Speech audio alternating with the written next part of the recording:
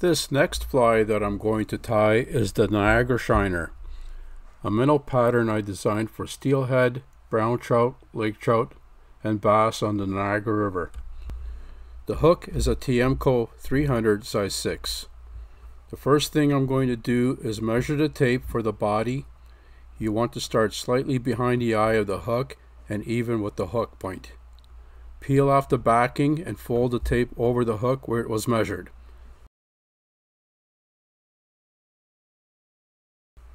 Next, trim the tape into a belly shape using straight and curved scissors.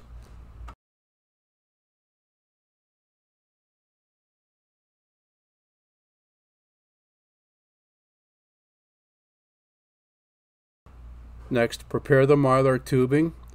Measure, trim, and remove the insert. Slide the Mylar through the hook and over the body, slightly past the bend.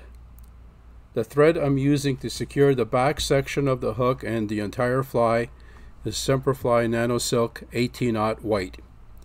Secure the Mylar behind the tape at the back of the hook, a dozen or so wraps, whip finish, and trim. Next, secure the Mylar in front of the tape, start the wrap, trim the tag, and make a few wraps, and pull the Mylar to stretch it over the tape.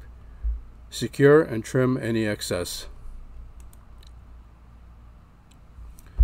Next, secure the eyes from underneath the hook, between the eye of the hook and the tape. Use figure-8 wraps to secure and add head cement. Next, add the first portion of the polar fiber for the wing behind the eye. The tips are even with the bend.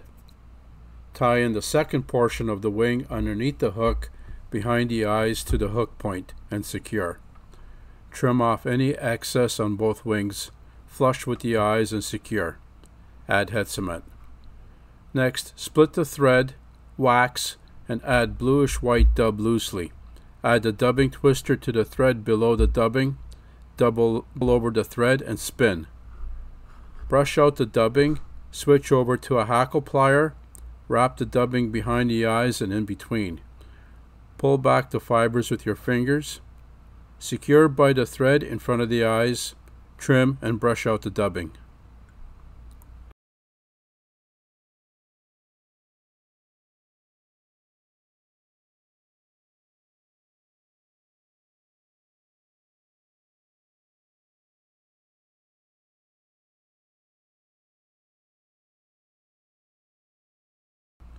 Next, tie in the fine strands of pearl flash, slightly past the top wing. Next, tie in the white synthetic fibers with flash over the pearl flash. Secure and whip finish.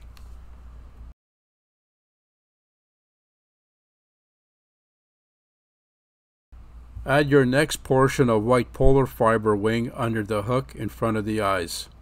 Secure and whip finish. Pull the fibers back, both top and bottom, using the same thread. Secure both together slightly behind the eyes. Wrap about a dozen or so wraps and trim the tag. Next, take 2 strands of pearl flashabou, fold it over the thread and secure. Trim the excess even with the longest part of the wing. Repeat the same step on the opposite side. Secure, whip finish, and trim. Next, cover the white portion of the thread with red thread. Whip finish and add head cement. Start the thread again in front of the eyes and trim the excess wing-in material on an angle. Build up your thread and whip finish.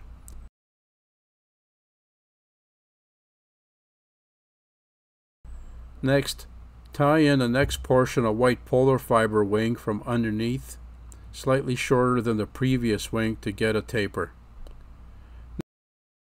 Next, split the thread, wax, and add the same dubbing loosely. Attach the dubbing twister below the dubbing, double over the thread, and spin.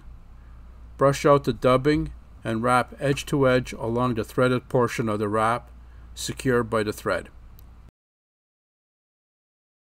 Next, add black polar fiber for the top wings Take a small section of red rabbit strip with the hide attached for the throat and tie it underneath and secure, and trim the hide.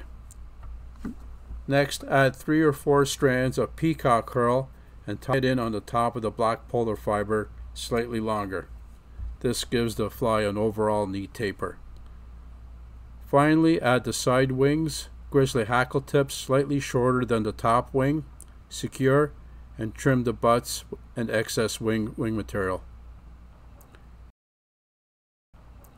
Any strands that are left sticking out past the eye, I use a lighter to singe it off. Build up the thread with whip finish and trim.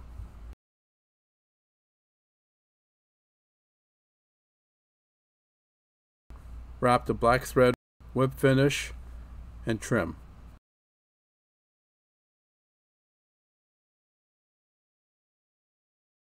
Add thinned head cement, let it completely dry, then add the final finish.